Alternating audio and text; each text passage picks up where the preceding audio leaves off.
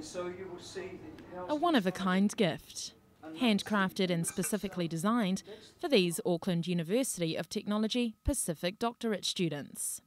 The Taonga was presented to 2 Tongan students by staff at AUT this week. Recipient Talita Toluta'u is the first Pasifika woman graphic designer in the world to achieve a PhD with a practice-led thesis. The thesis combined 2-metre-long portraits on Ngatu or Tapa, 3 film works and an exegesis. Talita says it's an honour for her and her family. Yeah, I feel very happy, very happy, and like I said, just very privileged that they're able to witness something like this. I feel very honoured because I carry not only my family with me in this journey, but also my community, also my people as well, just because my research was heavily based on the Tongan culture.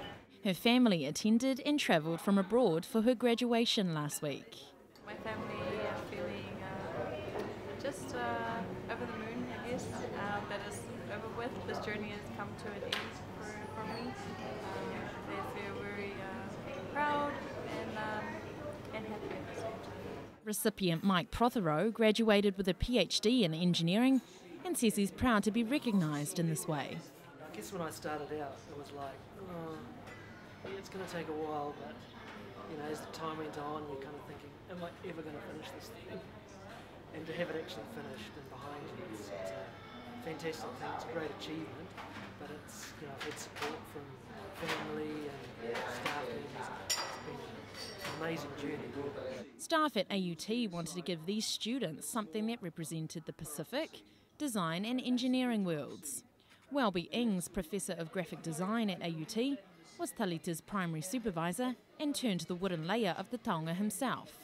Associate Professor in Engineering, Sarat Singamneni, used a 3D printing machine to create the matrix inside. Words cannot express how beautiful the piece is.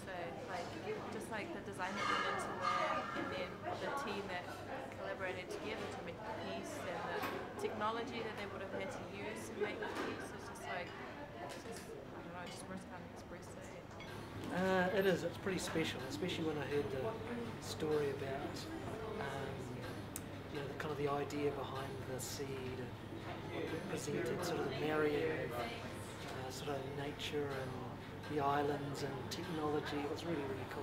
And Mike will continue pursuing research in the engineering faculty, while Talita will continue teaching at AUT's South Auckland campus.